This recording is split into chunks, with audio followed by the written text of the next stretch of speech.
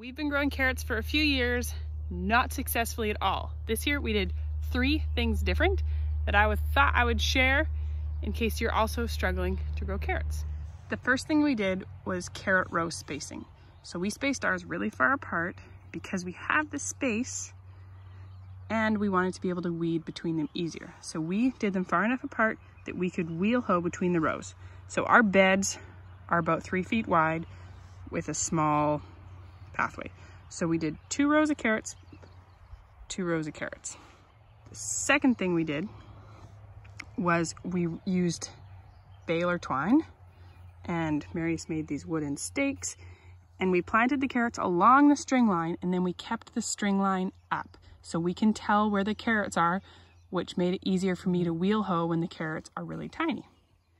The third thing we did was we covered it in doubled over frost cloth, remay, whatever you want to call it, this white stuff. We put it doubled over for 2 reasons. Doubled over was to keep moisture in to help germination because carrots are so notoriously bad at germinating. And then once they're germinated, which is now, although the germination's bad at this end of the garden because it's drier, we're going to water tomorrow. We are now going to unfold it so it's single layer over top of the string line. We're probably going to put some posts down the middle to protect our carrots from the rust fly. Cover the carrots, we will get the rust fly, and our carrots will still be okay to eat, but they will not keep at all. So this is a wheel hoe. It's a pretty old school tool. They're hard to find right now. They keep getting back ordered everywhere. This is a Haas one, and we just have the 2, I think they call them cultivators, but you can get different attachments for them, and it makes it so easy to hoe long rows, especially if you just get the weeds when they're nice and small. Just irritate them, expose their roots, and let the sun bake them. It's been a game changer in our garden. Marius also uses the wheel hoe, him and the boys when they were hilling potatoes. Someone goes in the pathway with the wheel hoe to loosen up the dirt so that it's easier to hill. And there actually is a hilling attachment. There are plows. Mosquitoes. They're a plow that you just put the plow facing outwards and it helps you hill. So maybe we might invest in some of those in the future, probably would be helpful. But for now, this is what we have and it works great.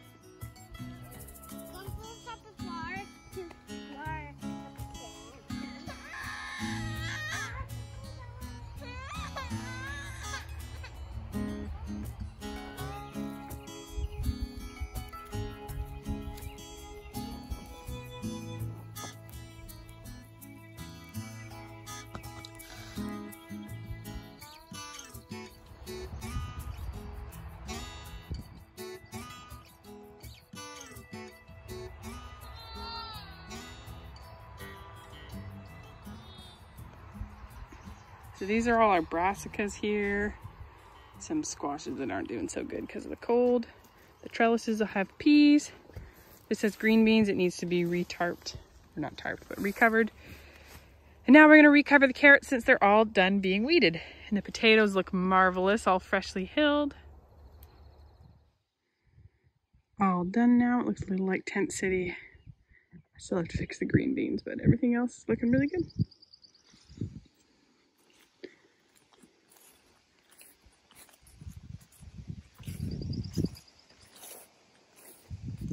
I forgot one last carrot growing tip for you.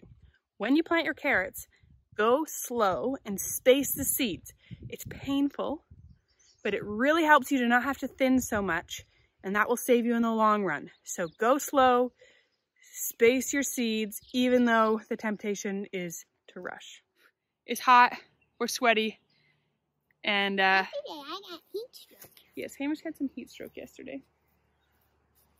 And we are going to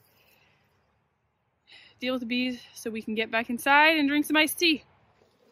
Hamish and I are out here checking the bees. Actually, Ham, don't worry about it. Just bring me the metal rack. We're taking off the feeders. I'm going to leave the feeder buckets here for the bees to fly back into the hive later. So they're filling out their 8th and 9th one When I checked them the other day, they were on about 7. And so I knew it was time to put the next super on. And we're also going to check the other hive and see where they're at. We are very new to bees. We are newbies. And Hamish is wearing Marius's suit. He wanted to come help me. But they seem to be doing good. We had a really wet spring. And It wasn't that wet. it was pretty wet. But we have very chill bees. We don't smoke them. I did when I first installed them, but other than that, they're just very hot out. But now that the garden work is done, we're gonna check the bees.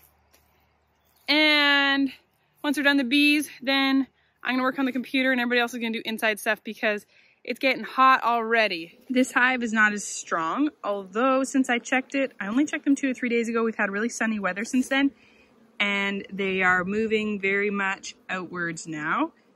So I bet you in another couple days, I'm gonna need to add a box on top. For now, I'm just removing the feeder as well and leaving the boards out here so the bees can come off. So we'll just put a lid on and leave these guys be. Do you wanna go run around in front of Clover? Go around wide so that she doesn't run, like go towards the hay barn. We maybe left the gate open. If you go wide around, you won't push her forward, you'll turn her around. Wait, I want to push it forward? No, we don't want to push her into the gate. You did the good thing. Our haying equipment's in here. You can't see it from the grass. But that's why we have 2 of the milk cows in here, and they will eat down all around it and we'll be able to get at the haying equipment again. Some winter bedding composting. So we're all done. I got the boxes that had the feeders in them. I left the feeders and the feeder boards, feeder buckets and boards out there for the bees to fly off and back in. Cam, you want to come over so I can close this gate? And now we need to go inside. What are the heat? And drinks, right? We are not acclimatized to this heat. It has been like just above freezing in the morning some days. And it's 11 in the morning and it's already 26, 28 degrees Celsius, which is like 80 to 85 Fahrenheit. So yeah, we're hot. We're not acclimatized.